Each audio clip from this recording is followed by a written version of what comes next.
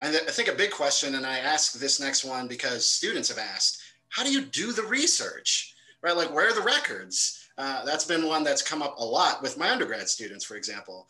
So I turn it to you, since the projects are so diverse and all equally important in their own way. How do you conduct the research? What are the archival secondary sources that you're using to resituate the conversation on a family when there aren't, like Hilary's pointed out, there aren't a lot of records on them. So how do you do it? And I open up to, the floor.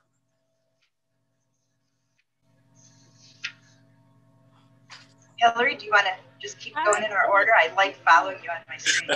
So one of the things I will say is some advice I got from my advisor, Heather Williams.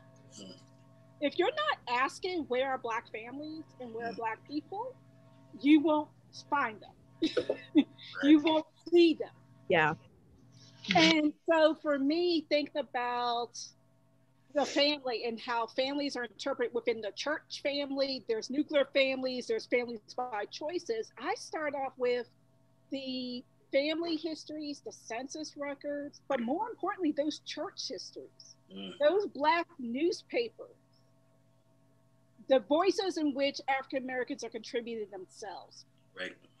But I always ask the question, the first thing is, what is the Black experience? Who are these? And I start with centering the questions around them and develop my research plan around that. But if I'm not asking that question, I think this is the stumbling block I get with students and individuals, the long haul research that is needed.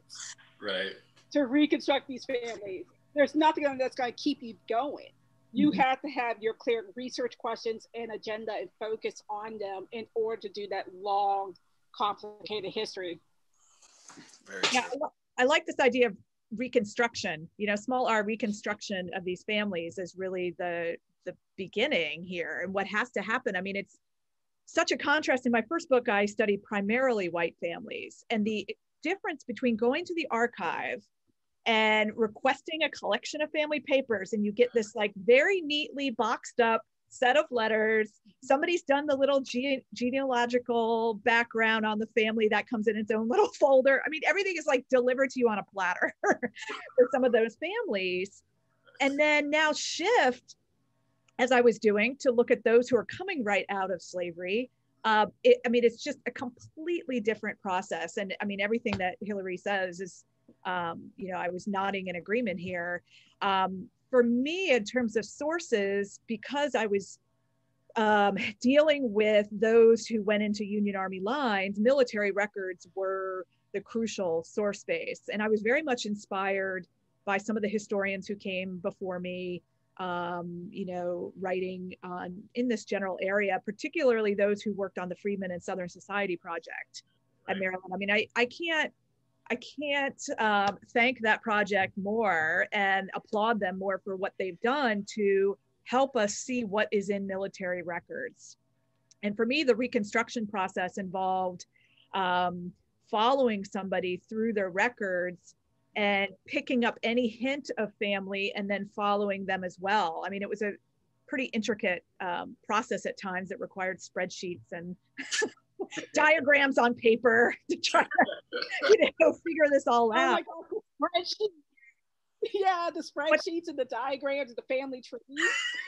Yeah, try to visualize this. But I will say that the military records, even though they raise all the problems of how they come filtered through the pens of these white clerks in the Army, and are mostly never even the voices of newly freed people expressed in them. They still document a lot of actions, and they document relationships. Yes. They're very crucial. So I'd like to kind of piggyback on, but also start off with kind of a strong statement. For a long time, we've been told the records don't exist about Black families, and it's just simply not true. There is a serious silence in the archives. Absolutely. I don't want to dismiss that. Like Amy said, you don't find things as neatly tied together because for so very long we had intentional and unintentional decisions made not to collect some of this family history. But the military records do have a wealth of information. Yes. And again, not to dismiss that some of the newly freed people are not always going to be registered by name, that is going to be more difficult. But you can use many of the Civil War era official records through the government to find not only the families of sailors and soldiers, but you can recreate neighborhoods, far and deep relationships. And a lot of this comes from the pension files, where affidavits are given, and you can start to, again, with your spreadsheets and your genealogical charts, start to figure out who is who. And again, the strength of the family is in these records in that way. But just a quick example, one of the soldiers from the 27th is from Akron, Ohio, and he was a barber.